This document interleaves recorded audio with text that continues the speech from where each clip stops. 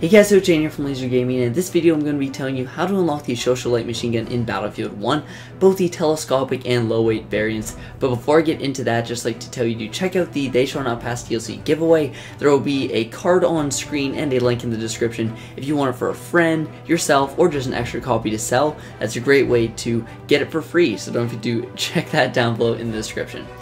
So in order to unlock this light machine gun, there are two different ways, and each way will give you a different variant.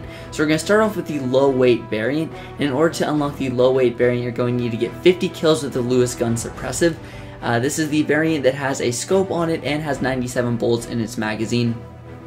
And when you get 50 kills with this weapon, it can be in any number of games, so you can take as long as you want to get these 50 kills. And then you also have to perform 75 resupplies. For both of these, I'd recommend just for the 50 kills, you can do it however you want. I personally, as you can see on this map, kind of sat back a little bit, used the bipod to my advantage and the amount of ammunition that you have in the magazine. But for the resupplies, honestly, if you play operations and just throw down as many ammo packs as you can get this in 1 to 2 games. It's really not that hard. That'll give you the low weight variant that has 20 bullets in the magazine and no scope.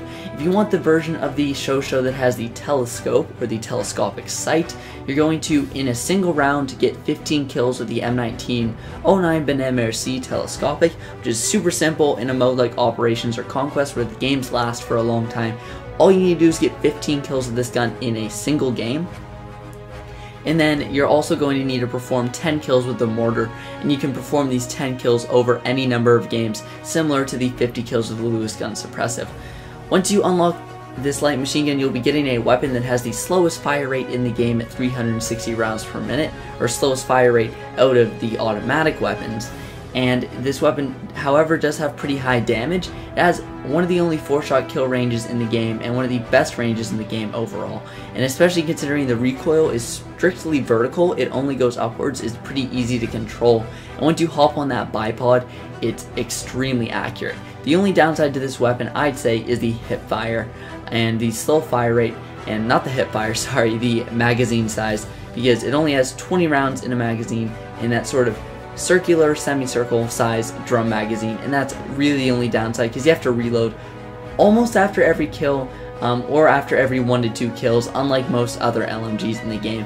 However, it does fill a pretty cool niche, and I would definitely recommend unlocking this weapon considering how easy the assignments are. If you guys enjoyed the video or thought it was useful, don't forget to drop a like down below, comment, tell me what you think about the weapon, and subscribe if you are new here.